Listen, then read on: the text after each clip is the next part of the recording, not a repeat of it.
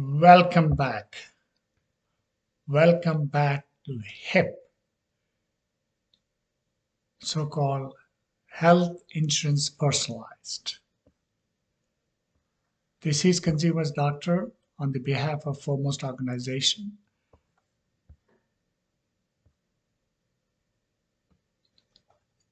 Today, let's talk about impaired health support plans under the umbrella of HIP, so called Health Insurance Personalized. The purpose of the personalized health insurance is to offer a wide range of plan options. Inexpensive plan options will be available for those wanting more limited insurance plan.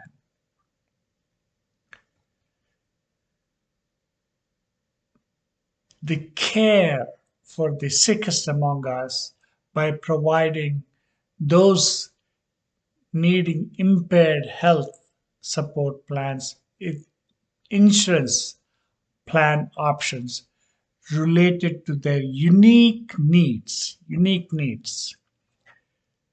Personalized health insurance will include coverage for healthcare services that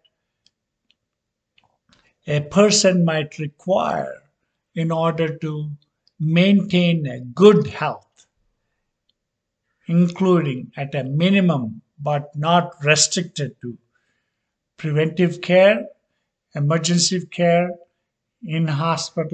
inpatient hospital, and physician care, outpatient medical services, mental and behavioral health services, and prescription drug services, and more, and more.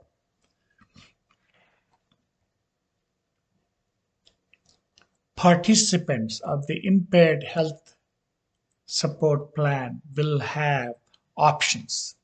Will have options that include features of consumerism. Many plans embracing consumer empowerment will include at least 5 following features. Pay attention to these, folks. 5 following features, so important features, salient features. Number one, personal care accounts. Personal care accounts like health savings accounts, health reimbursement accounts, etc. Personal care accounts are the core of consumerism. Personal care accounts financially empower the policyholders with choices to spend their own money on healthcare services and products. There are a variety of personal care account plans that can be offered under the impaired health support coverages. What is the second feature? Wellness, prevention, and early intervention programs. This is a second salient feature under the HIP. Wellness program support healthy behaviors, health improvement, and wellness program provide consumers opportunities to improve health and engage in positive lifestyles that could prevent accidents and diseases. Health improvement incentive programs also offer plan members a chance to save money. This is the critical part, to save money in personal care accounts by lowering utilization of health services. This is where, keep the cost down because there are too many unnecessary procedures being done. So consumers want to save money by avoiding these unnecessary procedures and tests. What is the third salient feature under the HIP, so-called impaired health support plans, is disease condition management and case management programs. What are they? What are they? Disease and condition management programs can help patients manage chronic and persistent conditions such as diabetes, asthma, and cardiovascular disease that cause health problems and increased costs. Advocates of healthcare consumerism contend that saving lives, improving health, and lowering costs for their population of patients is the strength and result of a well structured consumerism empowerment plan. Consumerism empowerment plan. What is the fourth salient feature under the HIP is called health literacy. Health literacy, information, and decision support programs. Decision support programs. So under the health literacy and decision support tools provide consumers with information on pricing of services include providers, facilities, and medications. Evidence-based care for medical interventions and prescribed treatments. Options for medical care and alternatives to treatment. Fifth, last but not the least salient feature under the HIP is incentives and compliance reward programs. Incentives and compliance reward programs. What are they? Incentives and compliance rewards reinforce the healthy behaviors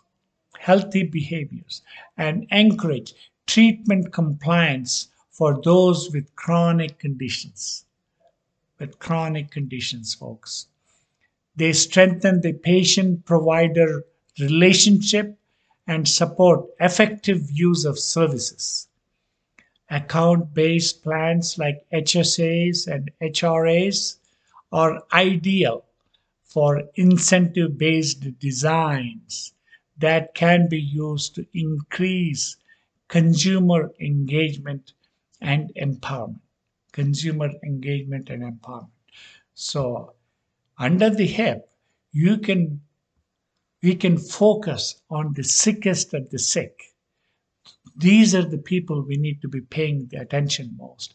And these are the people should have certificate of guaranteed coverage under the health insurance personalized. Certificate of guaranteed coverage is provided for the people with chronic conditions, and we should be paying attention to these groups. As far as the insurance premiums are concerned, once the consumers are empowered, consumers have a choice to make.